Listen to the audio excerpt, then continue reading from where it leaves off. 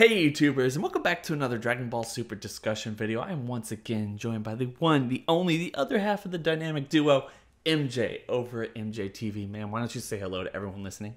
Hello, everybody that's listening. Anyway, guys, we're going to be talking about something you guys saw the title, saw the thumbnail.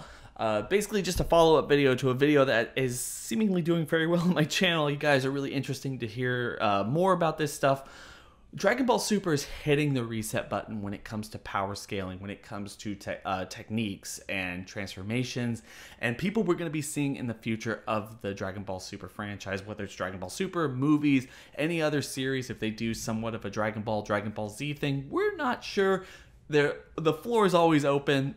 The only thing we do know is that this franchise is so popular right now that it's not ending anytime soon. But with that being said, we just got introduced to Ultra Instinct. The Tournament of Powers really kind of showcased a whole new level of power when it comes to mortals, with Jiren's character being so much stronger than Goku.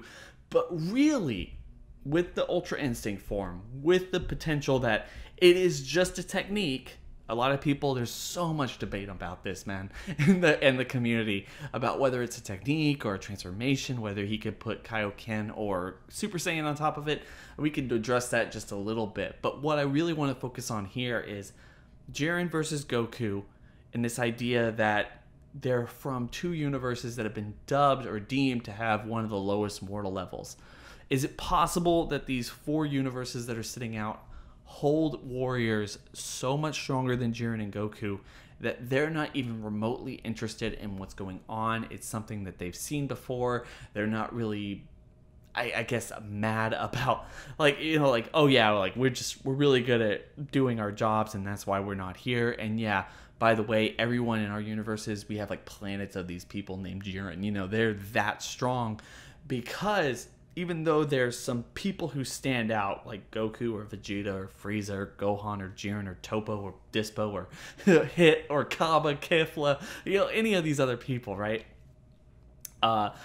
They're just outliers in entire universes. They're outliers who might advance the mortal level, but it's too little too late, not enough to actually shift the tides and make this universe better than it actually should be.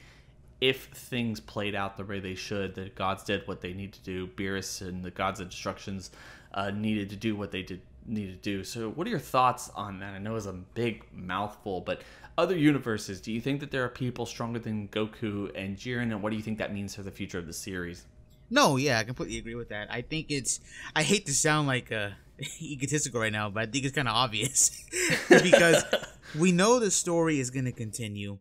Dragon Ball Super makes way too much money. You know what I mean? That's just the truth. Even if I have issues with the show, some people hate the show when they get canceled. No, it's not. It makes way too much money, a lot of money in merch. It's going to continue. And usually when a show continues, you're going to need newer antagonists. You're going to need newer characters that could potentially pose threats or at least rival the characters we already know of, like Goku and Vegeta.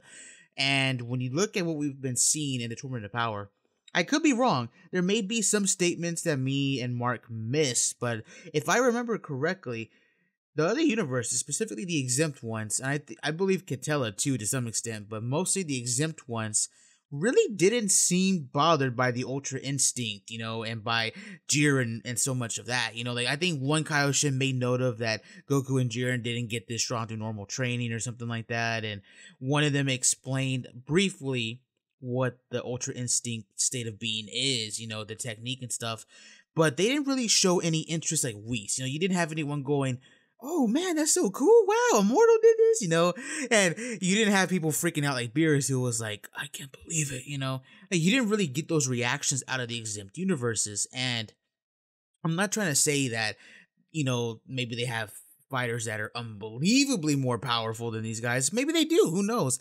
But I think the idea that Jiren and Goku being the sole strongest, you know, in the multiverse, I'm kind of leaning you know, against that, because there's some evidence that actually supports that maybe they aren't alone. You know, maybe they're not at the top of the food chain. When you go back in the first episode, no, I believe it's actually the second episode of the special, during the Genki Dama beam struggle, when you have the struggle going on, you actually have the ultimate, you know, god destruction, or at least that's what he's dubbed. He's a god destruction of the ultimate universe, that being Universe 12. You have Jin, I believe, The fish guy. You have Jin actually kind of look up, like he was looking down. He looks up with his arm still crossed, and he's just like, "Oh, things are getting interesting now." So that's a very interesting line, Mark, because we were talking about this a little while ago, and that kind of says to us that this dude's been bored this whole tournament. He's been bored watching Jiren and Goku. Like, he was bored watching Jiren and Goku fight. You know, when Jiren was using the eye techniques and Goku was like in his Kaioken times 20 on top of the blue form. Like, he was bored at that. Very reminiscent to how Hit was kind of bored throughout the whole Universe 6 tournament watching like Goku fight in the Super Saiyan form against people like Kaba and Magetta, you know. He didn't really find any interest until they pulled out the blue form. Here, this guy didn't find any interest until they pulled out the Genki Dama stacked on top of the Kaioken times 20 with Jiren, you know, struggling to push it back. That's very interesting because maybe Jin has seen fights that are more interesting than this and showcase a lot more power and showcase a lot more, something that just so he finds it more interesting, you know, like from fighters maybe in his universe. And that's very cool. And I think that could possibly be what we lead into in the next, you know, story, because even if these universes do come back, we're probably going to need newer characters. And even if they don't come back, it just makes the most sense because with characters like Hit gone, and Caulifla and Kale at least for one arc, you know, assuming they don't come back immediately, then we're gonna need newer, stronger characters introduced, you know, and I think that's an easy way to do it. To me, just go off that real quick. To me, Jin's character definitely needs to be explored. I think he looks too cool. Like, Toriyama likes to kind of play off of these characters that look somewhat ridiculous and not really as intimidating as they should. Frieza's a very good example of that, especially his final form. You know, like, you're looking at his final form, you're like, that guy's not really like that intimidating looking. But then the character plays off itself, and it plays up this idea that, oh man, like, I was completely wrong. It's one thing he really likes to do. Cell was that way, where it got kind of unintimidating is the longer it actually went on.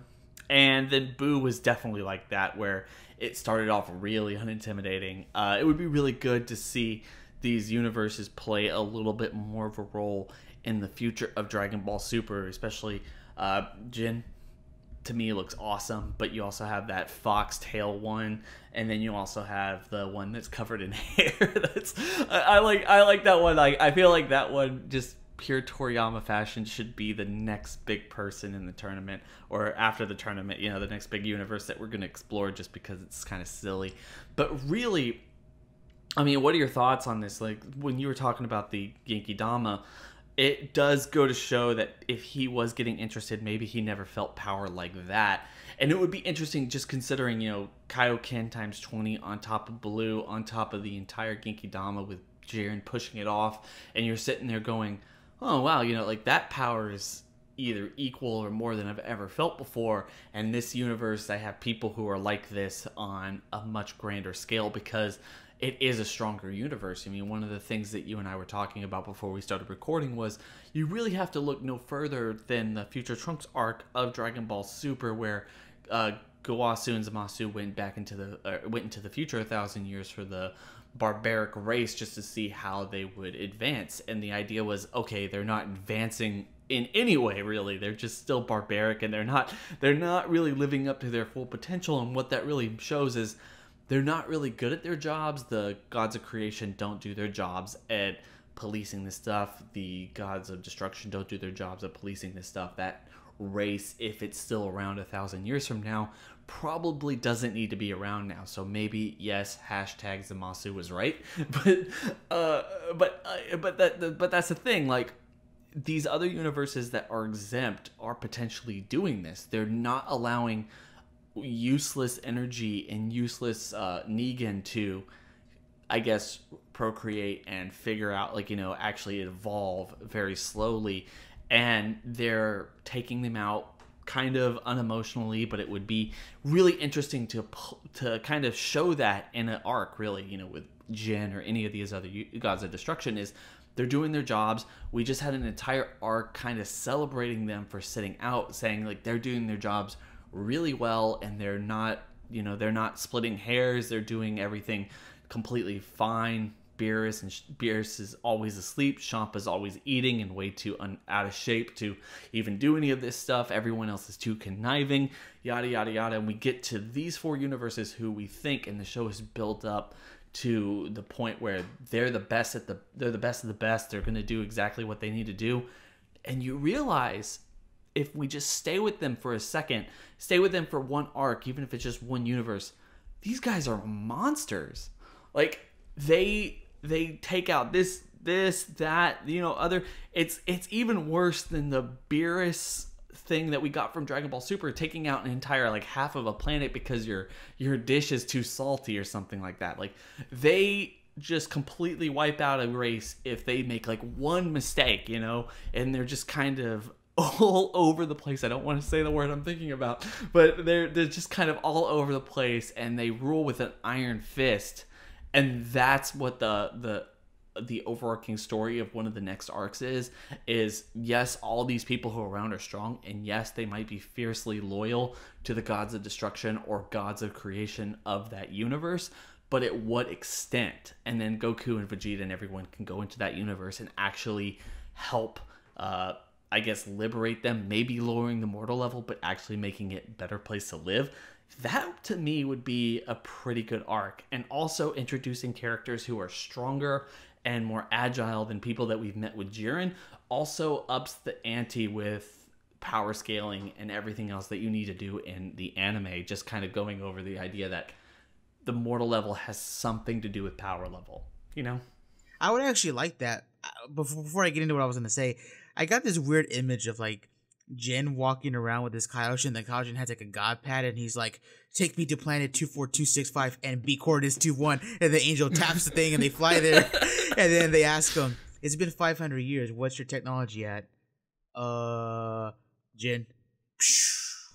Explosion. They just go to the next planet. They're like hopping back and forth, but they do it every 10 years or something like that. Like, just like be, like you said, ruling with an iron fist, complete opposite of what we've seen from like Champa, Beerus and them, Like, doesn't that have to be somewhat of a the thing though? Like, they have to do that basically, because like they have, like, that's their job. They're not lazy about it. They're not sleeping, eating, being interrupted by not doing what they're supposed to do. Maybe Vermouth is really paying too much attention to Topo right now. He's in his old age or something. That's why they've slipped. At the same time, that's why Universe 11 is like one of the stronger universes and can compete with Universe 7 because it's not an anomaly. And in fact, it's just like right off the cusp. And then at the same time, you have Universe 9 where the gods of destruction, the god of destruction doesn't really like destroying things, and it's not like his prerogative.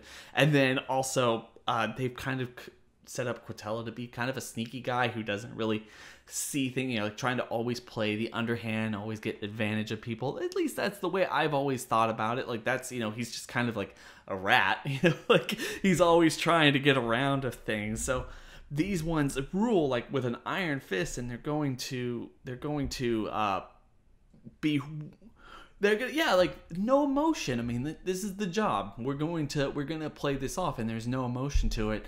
I mean, I can imagine really easily playing that off as almost unbelievably evil, but still sympathetic to the point where you might start being like, well, it's kind of like the Zamasu thing where it's like, I kind of feel for like what he's saying, but at the same time, like, no, we have to rally against this, and Goku and Vegeta can come in and change their minds or something else like that. It's an interesting dynamic, because if you take our guys, the people we know, and put them in a universe like that, Universe 12, for example, right, the ultimate universe, you put them in a universe like that, have them go through a couple of planets or whatever the arc actually is, like whatever plot there actually is, it would be cool to see them run into, I know people are going to freak out when I say this, but run into like, Planet M2 from GT, kind of just go into that where everybody works together, and, there's so many things that are meant for this job and for this job, and they all work, in coordination to create a perfect planet and overall create a perfect civilization, the ultimate civilization. And you get multiple planets like that, all different species that come together to create that, making technology more advanced, making the people more advanced, doing this and that, it would be cool to kind of get like Goku and Vegeta's interactions to that. And because of that, maybe there's enhanced warriors, or maybe the training is better. You have advanced beings, you know what I mean? So it would be cool to see, because obviously Goku, hey, you're strong, I want to fight you. You kind of get that idea, mix it in there with people who could potentially all be like, I can't even imagine Goku and Vegeta going to a planet where they're all like Goku Blue level. They're all like, that's insane. Anyways, I just think that's an interesting dynamic, especially for what we've been known, so it makes me think Zamasu could have just literally have been saved if he was just, I guess, handpicked to be one of the Kaioshis for the other universes, like 1 or 12. You like, man, I was Jin. I gotta tell you, I was in Universe 10, and oh boy, man, they weren't advancing over there, brother. Yeah, totally. Like, yeah, I know. But like he was doing something that was completely not his job anyway. But anyway, like, no, like I'm serious here. Like, it's become very clear that the other 4 universes don't really care about anything that's going on right now.